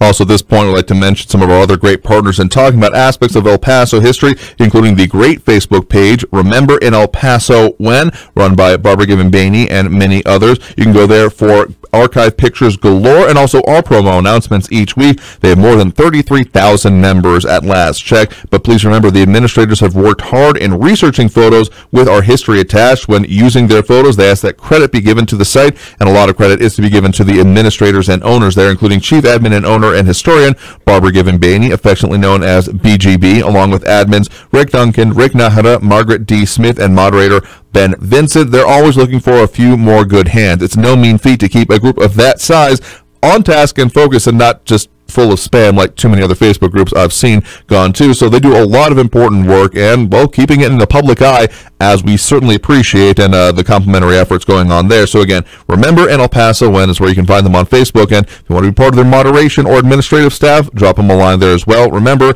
in El Paso When, the name of the page. But again, joining us here in studio right now, we are, of course, joined again the second hour right now by Joseph Arteaga, president of the Trans-Pecos chapter of the Texas Master Naturalist Program. But joining us now for hour two, we have Ruby Angalio, the Keystone Heritage Park liaison and advisor for the Texas Master Naturalist Program, and Paul Hyder, PhD ecologist and advisor and instructor for the program as well. Thank you all very much for sticking around and joining us here for the show here today. Oh, thank you. Thank you. Thank you. Thank you. Absolutely. So getting back into the talk about it, of course, the Texas Master Naturalist Program, the way that, again, the shorthand I put forth, the quickest way to become a professional volunteer in a lot of organizations and causes in our region, talking about the upcoming classes, because you do have the kickoff for this season, for this year, coming up early February. So if people are listening to this right now and this sounds at all interesting to them, as we've been talking about so far, they need to get on that right now. Again, some of those websites and important information there, including txmn.tamu.edu, the main website for the Texas Master Naturalist Program. So txmn.tamu.edu, or actually a phone number as well if people want to give you all a call as well. Be able to contact the organization, 915-771-2354. That's 915-771-2354, because again, it's a process, not even just to go through this and get the certification, but even to get going with it, right? Absolutely. So those are important things to know about. But talking more about some of the other specialties that are focused under it here. Again, it's 40 hours may sound like a long time to do the classroom and instructional part of the volunteering and get into it before you get to the volunteering, that is. But there is so much to cram into there that we're even going to have some trouble getting it all in on the program here today. So Ruby Ann, talking specifically about your kind of specialty, you actually have a pretty colorful assemblage here in front of you today, demonstrating some of the, we had talked a little bit about some of the flora and fauna in the first hour, and you have some very specific things that you focus on, particularly when it comes to the Keystone Heritage Park, right? Well, yes. So Keystone Heritage Park is a 58-acre wetlands, 2 acres of garden, and a desert experience. Lots of times people are like, oh, the desert is dead. There's nothing beautiful about the desert. And that's so not true. Even in just our 2 acres of garden, we have evergreen things. Cactus are evergreen, so tall are evergreen. There are certain trees that are evergreen. So I talk a lot about the garden. The wetlands, people are shocked to know that there is a natural spring in El Paso that used to contribute to the Rio Grande. There are lots of springs all over El Paso and Canutillo and Anthony, but we're lucky enough that Keystone is available to the public, and it gives you an idea of what the Rio Grande, it's the word, it was a grand river. And if we use our imaginations and see the spring, it lets us know what the Rio Grande really once was like. And so, yeah, we talk about that. I do lots of tours in the garden. We have lots of wildlife, like I have here a bobcat. Or part of it, anyway. Part of it. A coyote. and a raccoon. And just 3 days ago, oh my gosh, I was going to close the garden, and there were a little family of raccoon there in the garden. Oh, my bobcat. And so, yeah, there's definitely lots of wildlife to see and experience. Absolutely here. And then, Paul, you as an ecologist, you are certainly versed in and familiar with some of these subjects, but you also focus on some other specific aspects of these whole sets of topics, right? Right. Yeah, the stuff I teach, I mean, numerous classes, all the way from general ecology to desert ecology, entomology, herpetology, citizen science, soils, the list goes on. And all of these are critical parts of the program because, again, I like the way it was put at the end of the last segment of a crash college course and all of these things is kind of what the overview of this is. So it's a lot to kind of like broach subjects, like get people, very introduced to them, but this certainly isn't to exhaustion. It could and would hopefully be, for most of the people involved with it, the launching of a further lifetime of learning, because I mean, even just these subjects, if we just went through the ologies or the studies of the sciences that we've put forth so far within the first hour, what we've mentioned here so far, that's several lifetimes worth of degrees to fully go into the depth of them. Oh, absolutely. Yeah. We kind of distill the important stuff and try and make it accessible, and then instill curiosity in our students to continue. And again, that's a critical part of it because, again, beyond even just the classroom part of it, of course, volunteering that comes along with it. I mean, a lot of the stuff I've learned about any of these subjects that we have been discussing here has come from times when I've either been out at, a Keystone Heritage Park or out in, let's say, the Franklin Mountains or other of the, state parks or other aspects or the natural environments, Rio Bosque, those kind of things come to mind here about how to learn about this, because there's a certain amount that you can certainly learn by, studying it, reading about it, sitting in the classroom, but there's a whole lot more that really kind of needs to be directly experienced to truly kind of get the idea of it, particularly when it comes to, sure, wildlife, you have some of the, what you were referencing there, Ruby Ann, of the, your friends you have with you have both some stuffed animals and then the skins of a few to give the demonstration of it here, but it's one thing to kind of see them in this almost clinical sense, I'll call it here, and another to be able to go out and see them actually physically present, if you're lucky enough to in some of these cases. Yeah, absolutely. From my perspective, 1 hour in the field, a good 1 hour in the field is worth 5 hours in the classroom. So, get out and experience this stuff firsthand. It makes a huge difference. Absolutely here. So talk a little about, you got some of these, again, assembled birds or stuffed birds is what you've got in front of you here, Ruby Ann, and I think a point that you were making is that all of these can actually be seen, particularly at different points during the year, out at the Keystone Heritage Park and the wetlands there, right? Exactly. So here I have a blackbird. It's a red-winged blackbird. So they're really, really cute. What I love about these birds, do you want me to talk about like all the birds, or let's just mention the ones you got in front of you here real quick. It's just they're so cute, and when I do tours in the garden and I invite people, children, you can call in and make a tour, just for 2 people, many people, and so depending on what's there, sometimes we'll see these birds. Ducks are here year round. Of course. This is a mallard. There are Mexican mallards that were being studied there at the garden. They're in the wetlands. And back to the blackbird with the red-winged blackbird. Why I love this particular bird so much, they flock and they fly in groups. Like if you come around sunset when they're in the garden, when they're here in El Paso at the time, they flock in groups.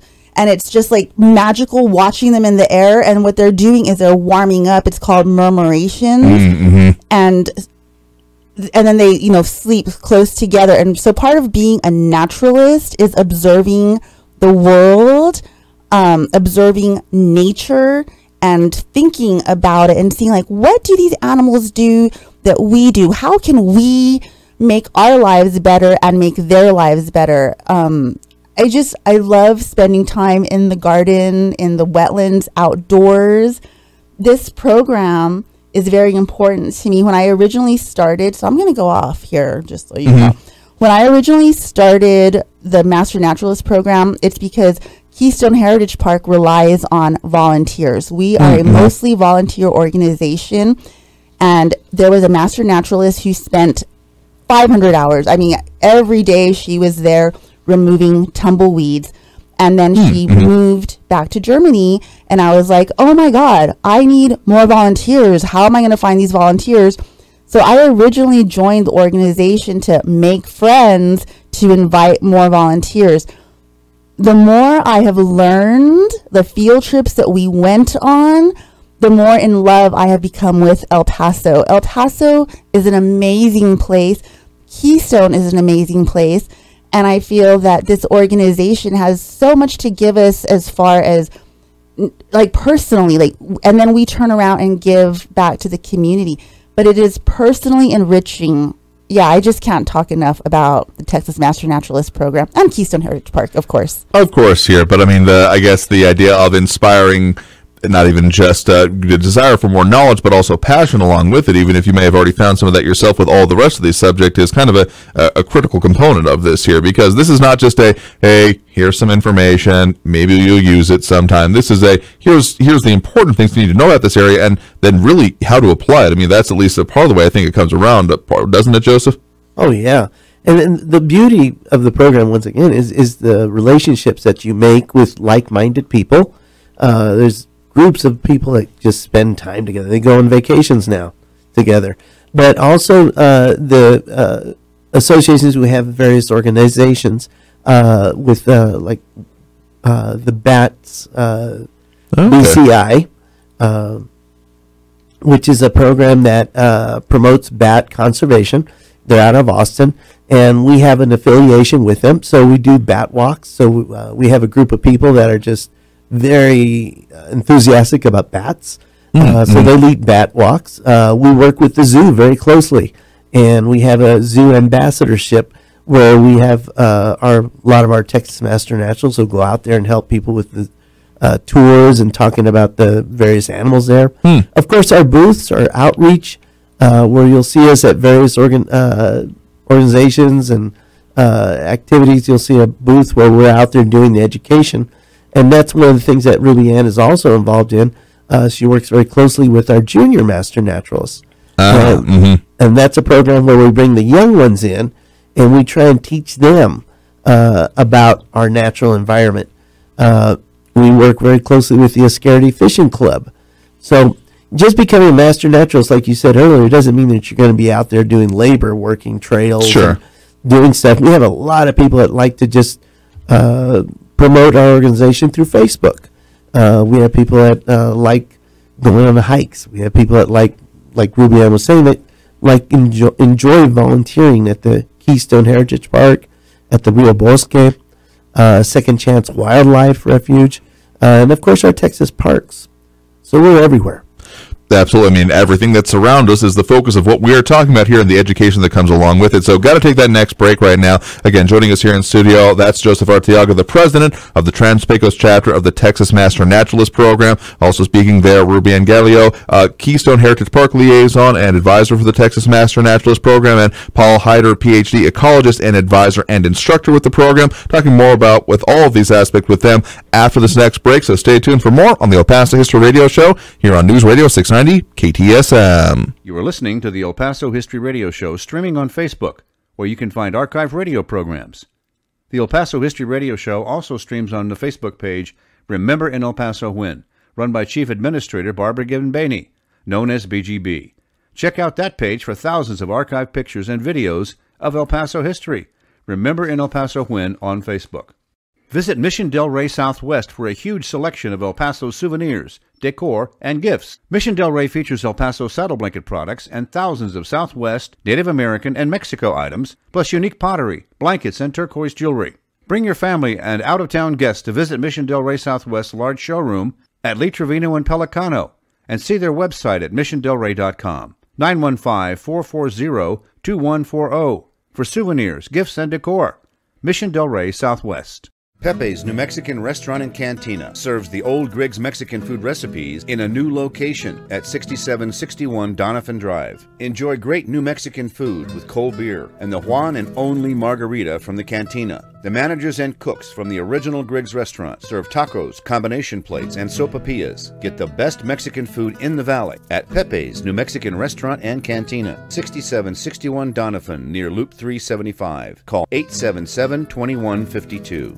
M1 EP Management Corporation is proud to sponsor the El Paso History Show. If you're tired of the ups and downs of the stock market, invest in real estate. M1 EP manages apartments in El Paso and helps investors buy, hold, and sell property. See the website, m1ep.com. M1ep.com. To learn more about the many benefits and long-term appreciation, call 915-592-4549. 915-592-4549. Many retired El Paso area homeowners don't know where to begin when it comes to downsizing and selling their home. Patrick Tuttle and his Legacy Home team follow a proven process to help retired homeowners sell faster and for more money. Call Patrick Tuttle at 915-588-1850 today and get your home sold faster and for more money. That's Patrick Tuttle at 915-588-1850. Call him today. The El Paso History Radio Show also streams on... Thank you all so very much for joining us here for the El Paso History Radio Show, airing in this pre-recorded episode on News Radio 690 KTSM. I am your host, Andrew J. Polk. I want to tell you a little bit about what we got coming up for you next week on the show. As kind of hinted at, we'll be delving into a more specific way into a related subject here, and it's all also how you can visit the site there of the Franklin Mountains State Park. Of course, they have a lot of demand out there right now. Some programming they have been coming up, and of course, the way the park has come about, and the way you can see the parts of the natural history that are present out there by going and visiting, including their new-ish visitor center and a whole lot of other features out there. So coming on next week on the show, talking more with park rangers there, so stay tuned for that on the program here. Of course, want to remind you about another one of our great sponsors to the program, including Mission Del Rey Southwest. You can go there with out-of-town visitors for souvenir, jewelry, gifts, and decor items. A great selection. Pretty much some standards out there, but they always have some new stuff coming in about literal or figurative flavors of the Southwest, including literal food items, so flavor there for you. But also, of course, they've got decor, they have patio furniture, and a whole lot more. They have some, let's call it famous seats out there that you can go and take pictures with, but find them at their 12,000 square foot showroom on Lee Trevino, or visit them online at missiondelrey.com. That's missiondelrey.com. They do ship around the world. Mention the El Paso History Radio Show for a discount. Give them a call if you want to find their location. They got their Lee Trevino and Pelicano, 915-440-2140. That's 915-440-2140. But back here in studio right now, again, joined by representatives, both of the administration and advisors and instructors for the Texas Master Naturalist Program. From my left to right, Joseph Arteaga, the president, and then Ruby Ann Gallio, Keystone Heritage Park Liaison, as well as Paul Heider, PhD, ecologist and advisor and instructor for the program here. So, Ruby Ann, we were talking a little bit before in the previous segment about some of the ways that this information is portrayed and some of the instruction, particularly for Keystone Heritage Park. And so some of the visual aids that you have along with you here are not even just kind of fun things to have, but also a part of the education here. So we got a few more birds that are present out there at Keystone Heritage Park that you'd like to mention, right? Exactly. So Keystone Heritage Park is home to about 230 different birds, some migrating, some year-round. And these are examples of some of the birds that are there. Like this is a northern flicker. This is a red-tailed hawk. No. This is a kestrel. I'm sorry. This is a kestrel. Mm-hmm. This is an avocet. Avocet that some people might confuse with the sandpiper with its kind of longish beak, but they're different. Right, they are different. And speaking of its beak, so these are some of the things that we use for education, and like a bird's beak and its coloring, everything has a reason. I'm not going to tell you that reason right now because I want to invite everyone to come to the garden. About once a month, we set up what we call trunks. We set up the table with all these stuff from our trunks that we set up to educate the public and show the children. Because if you love nature, like quails, if you love it, you'll want to protect it. And then, of course, the mallard duck again, and the red-winged blackbird. So you mentioned the trunks there also specifically. That's not even just a feature for, of course, Keystone Heritage Park, but of the program overall, because putting these together is both useful for the instruction that comes along with the Texas Master Naturalist Program, but then of the further volunteering and outreach efforts as well, because, I mean, sure, these are, you got both pelts there and then cute stuffed birds in this case, but they're useful because they do demonstrate part of what can be seen here, because you have to, it's one thing to be able to catch it in the wild, which is great, but not always available, and then these are. So, again, furthering those outreach efforts that come along with this, right? Correct. Oh, we also in our trunks have footprints, all sorts of educational stuff so that people can see and get to know what they should look for or can look for when they're out and hiking and out in the wild. Absolutely. So a little bit more on some of the things that are learned about during the duration of the Texas Master Naturalist Program and what comes after it there. That again, Ruby Ann Gallio, we're going to be talking with her more, and as well as our other guests here in studio with us right now. Got to take that next break, short segment here. So coming out of this break, more focus on the Texas Master Naturalist Program and the education and outreach that comes along with it. So stay tuned for more on the El Paso History Radio Show here on News Radio 690 KTSM. Stay tuned. You are listening to the El Paso History Radio Show streaming on Facebook, where you can find archive radio programs. The El Paso History Radio Show also streams on the Facebook page Remember in El Paso When, run by Chief Administrator Barbara Gibbon-Baney, known as BGB. Check out that page for thousands of archive pictures and videos of El Paso history. Remember in El Paso When on Facebook. Visit Mission Del Rey Southwest for a huge selection of El Paso souvenirs, decor, and gifts. Mission Del Rey features El Paso saddle blanket products and thousands of Southwest, Native American, and Mexico items, plus unique pottery, blankets, and turquoise jewelry. Bring your family and out-of-town guests to visit Mission Del Rey Southwest's large showroom at Lee Trevino and Pelicano and see their website at missiondelrey.com. 915-440-2140 for souvenirs, gifts, and decor. Mission Del Rey Southwest. Pepe's New Mexican Restaurant and Cantina serves the old Griggs Mexican food recipes in a new location at 6761 Doniphan Drive. Enjoy great New Mexican food with cold beer and the one and only margarita from the cantina. The managers and cooks from the original Griggs restaurant serve tacos, combination plates, and sopapillas. Get the best Mexican food in the valley at Pepe's New Mexican Restaurant and Cantina, 6761 Doniphan, near Loop 375. Call 877-2152. M1 EP Management Corporation is proud to sponsor the El Paso History Show. If you're tired of the ups and downs of the stock market, invest in real estate. M1 EP manages apartments in El Paso and helps investors buy, hold, and sell property. See the website, m1ep.com. M1ep.com. To learn more about the many benefits and long-term appreciation, call 915-592-4549. 915-592-4549. Many retired El Paso area homeowners don't know where to begin when it comes to downsizing and selling their home. Patrick Tuttle and his Legacy Home team follow a proven process to help retired homeowners sell faster and for more money.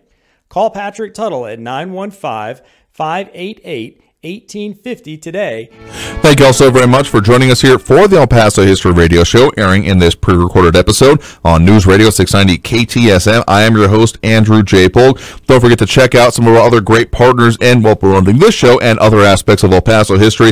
This week, only in El Paso Inc., you'll find unique and original reporting there, going in-depth on a lot of the important things affecting us currently in the area, but you can also find our promo announcements there, so we appreciate the partnership we have with them. El Paso's Business Journal, El Paso Inc. is available for home or business delivery. To receive El Paso Inc., order it online or get your digital subscription at elpasoinc.com. One more of our sponsors, of course, to mention here. Call 915-588-1850. That's 915-588-1850 for Patrick Tuttle, Coldwell Banker Heritage Real Estate. Patrick is an excellent realtor. He and his team have done a lot of heavy lifting for me and my family when it comes to including the house we're currently in right now. So you can go to him for El Paso sales, for El Paso homes for sale or rent. Call again, 915-588-1850. That's 915-588-1850. But again, joining us here in studio right now, we do have from my left to right, Joseph Arteaga, president of the Trans-Pecos chapter of the Texas Master Naturalist Program, and then also Ruby Ann Gallio,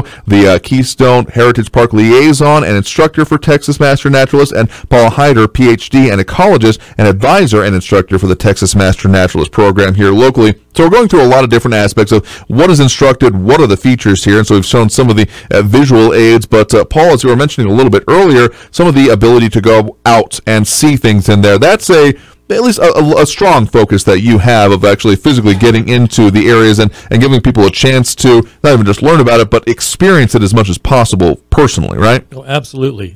Yes, that personal experience that really makes it real for people. So in addition to the Master Naturalist hikes we do, usually associated with the Desert Ecology Lecture, I also do nighttime hikes sponsored by Celebration of Our Mountains. Absolutely. So get on their website, and you can, they're a great organization for getting out in the field. And it makes a huge difference. So we have classroom instruction, which talks about basic concepts, principles, and so on. and then we try and get out in the field and apply those things that we've learned in classroom. Absolutely, because I mean, you got to know what you're doing and what you're experiencing to be able to have like the true appreciation of it. So the classroom is certainly important, but then getting the ability to be out there in the environment in different ways, and particularly night hikes is something that you focus on, right? Yeah, as a desert ecologist, the famous saying, which I'm sort of paraphrasing, the only people out in the desert during the day are mad dogs, Englishmen, and biologists. Everything else with any sense comes out at night during the summer. So we set up our field trips after dark in the summer, and that's when the desert comes alive, and it's just a magical place to be. I mean, it's been said in other ways, I feel like for my Cub Scouts ecologist or, environmental concerns here about like blocking off like a 1 square foot or like a 1 square yard area of like, just general terrain, usually grass, and just seeing what happens in that area within that. So not quite the same concept can be worked out here. I mean, it could be in a lot of similar ways, but you might need to look a little bit more broadly to really capture what is going on in the desert, because it can be, well, it's so very different than other places, and other places even around the country or even our region. Oh, absolutely. And, one of the things I really hope comes across in these lectures is, if you look at the desert around El Paso, particularly in the east, out Fort Bliss, that area, that is not good habitat. That is hammered stuff. But El Pasoans grow up seeing that, thinking that's healthy desert, and it's not.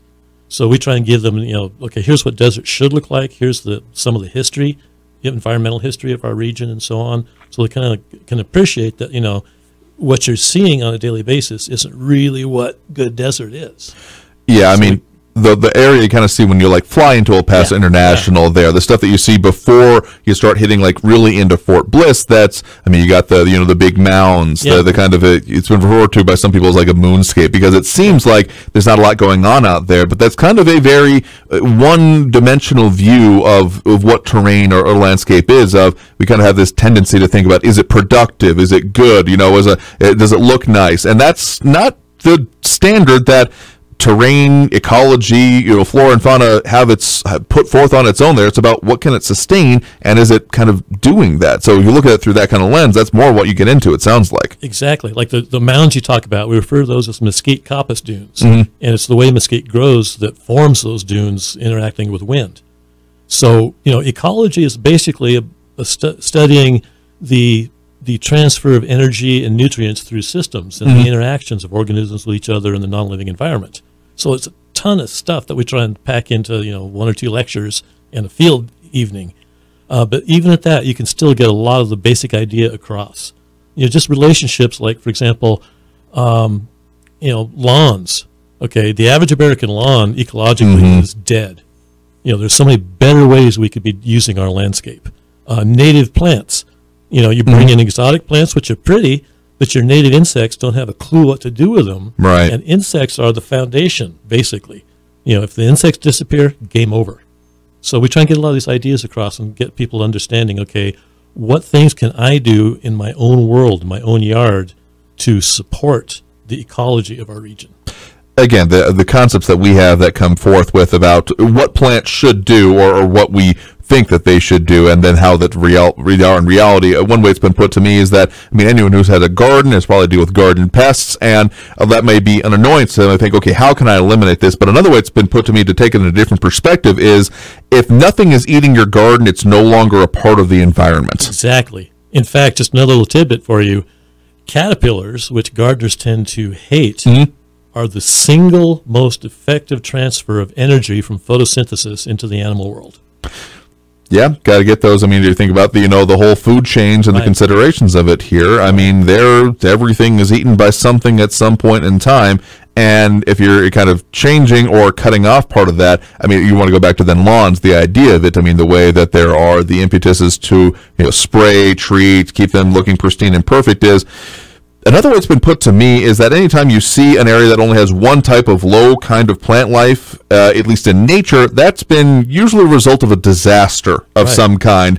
And that's why you start seeing, I mean, we call them weeds, but they're actually a critical part of the process and cycle of, I mean, say, take the medians we see around town. Anytime you would see something that is covered only in rock and or maybe large plants or planting of some kind is only after like a landslide has happened, and then those another way to put the weeds would be as pioneer species trying to come back and reclaim the natural territory and have life begin there again. So it's all about the perspective, and that sounds a lot of like what you go into. Oh, absolutely, yeah. You put it well. That shifting of perspectives.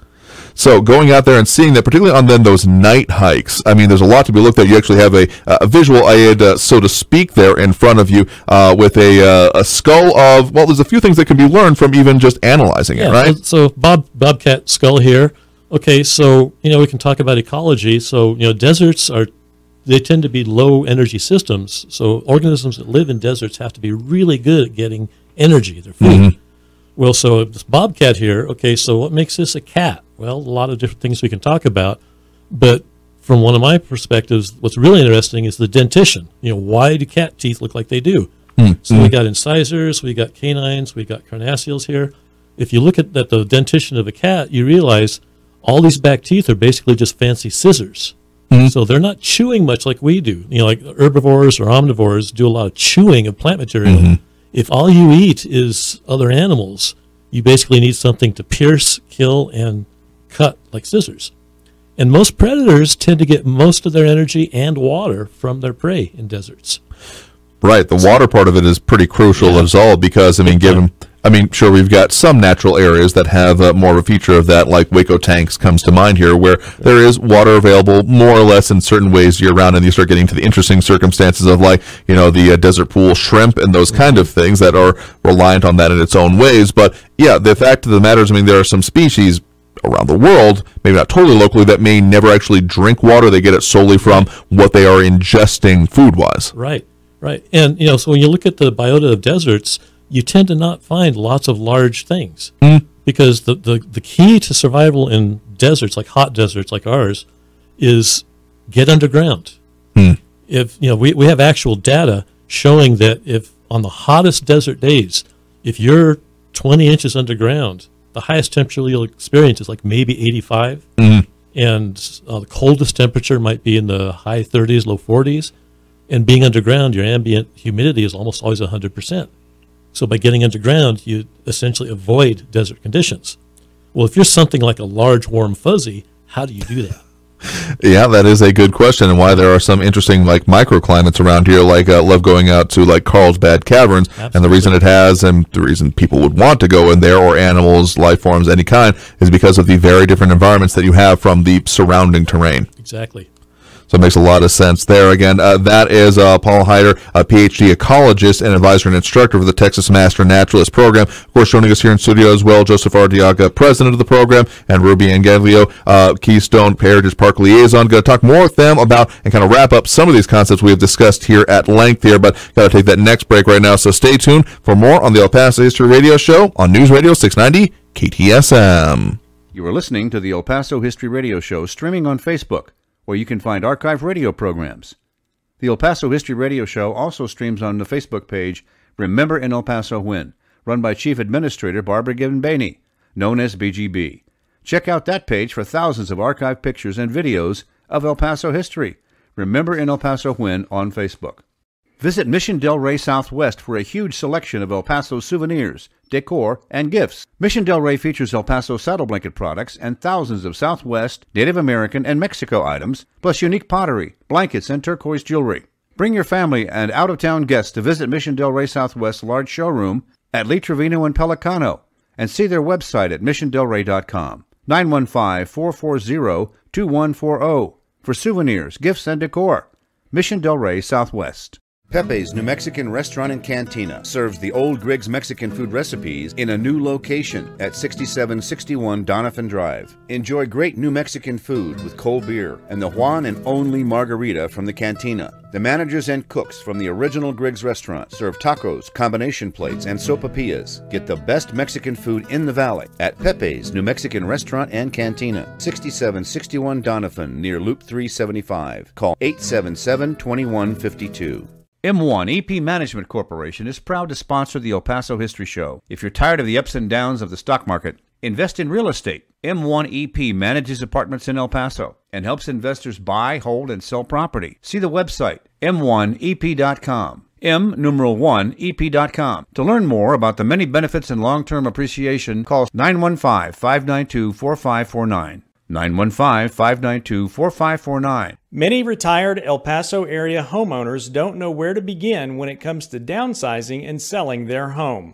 Patrick Tuttle and his Legacy Home team follow a proven process to help retired homeowners sell faster and for more money. Call Patrick Tuttle at 915-588-1850 today and get your home sold faster and for more money. That's Patrick Tuttle at 915-588-1850. Call him today. The El Paso History Radio Show also streams on Saturday mornings on our YouTube channel, El Paso History TV. Go to youtube.com/El Paso History TV for archives of the El Paso History Radio Show. Also on that YouTube channel, you can see for free many other videos, documentaries, and lectures about El Paso area history at youtube.com. Thank you all so very much for joining us here for the El Paso History Radio Show, airing in this pre-recorded episode on News Radio 690 KTSM. Getting joined back here in studio now by our representatives in both the instruction and administration of the Texas Master Naturalist Program. Again, from my left to right, Joseph Arteaga, the president for the Trans-Pecos chapter of the same, Ruby Angaglio, Keystone Heritage Park liaison with Texas Master Naturalist, and Paul Hyder, ecologist, advisor, and instructor for the program as well. So, Paul, I just kind of want to put a pin in it. We were mentioning it during the break right now that we've begun to just scratch the surface of a bunch of things, and you put it kind of in a succinct way about how you could discuss these topics and why people should go and see the program, therefore, because of it, right? Oh, absolutely. Because, it's like you're saying, okay, so, geology determines soil. Soil determines vegetation. Vegetation determines ecosystem, and so on. Any one of those we could talk for a week on. I mean, those become, semester-long college courses.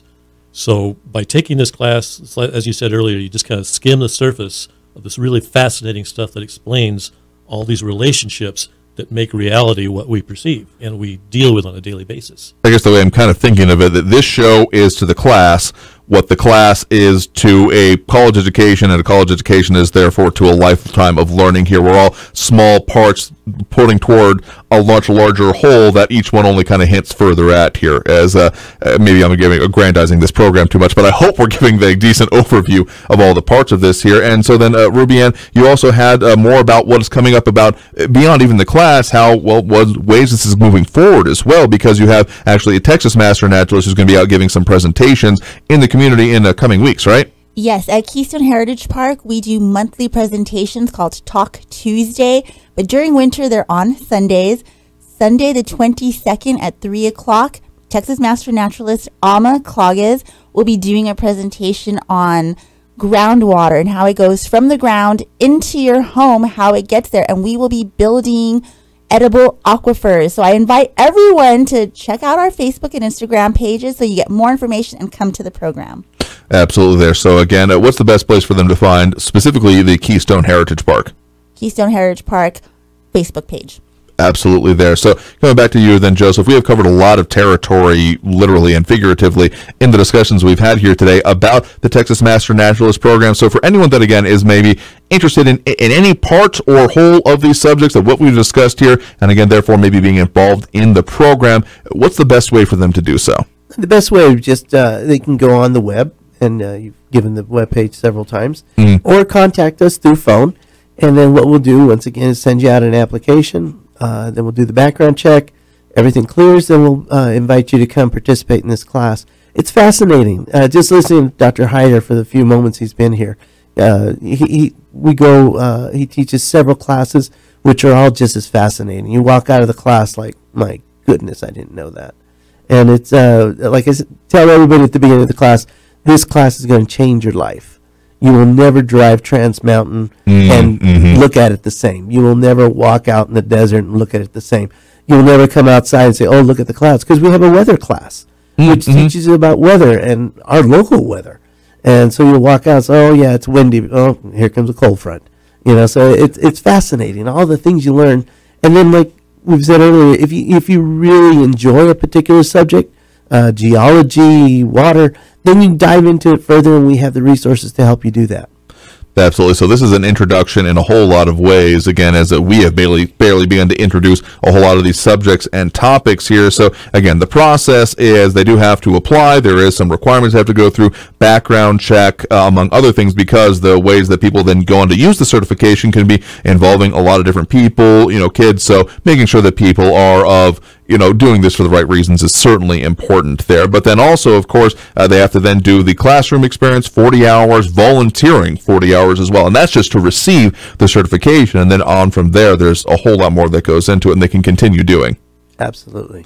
Wonderful program. Absolutely. So again, some of those details, the website for the Texas Master Naturalist Program is TXMN, as in Texas Master Naturalist, txmn.tamu.edu. So again, txmn.tamu.edu. And again, that number to call for the local program, the Trans-Pecos chapter, 915-771-2354. That's 915-771-2354. Any particular examples, I guess, or examples that you like to give of people who have gone through this program or experiences people have had once they've gotten the certification and what they've been able to go on to do?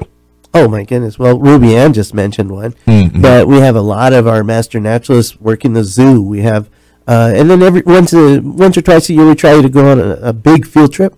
Last year, we went to Carlsbad Caverns, and we had one of the rangers go down and lead our hike and discuss what was out there.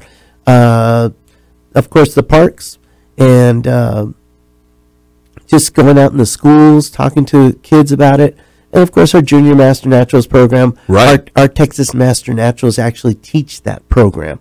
So some of our Master Naturalists are very enthusiastic about botany. So they'll teach the botany class for the juniors. And it's wonderful to see their little eyes open up and like, wow, I didn't realize that was there.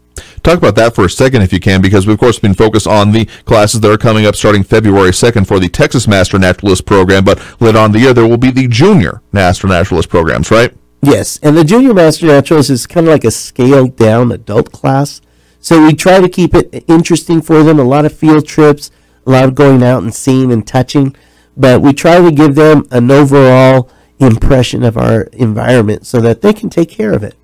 So what age range is that focused on? This year we're looking at probably between the 5th graders and 7th graders. Okay. And then, the high school students, we have had several high school students actually participate in the adult program. Okay, so good information there for it as well. So look at that one a little bit later in the year. But again, the Texas Master Naturalist Program kickoff for the classes for this year coming early February. So go ahead and give them a call now. Again, that number one more time, 915-771-2354, 915-771-2354. Or again, the website, txmn.tamu.edu.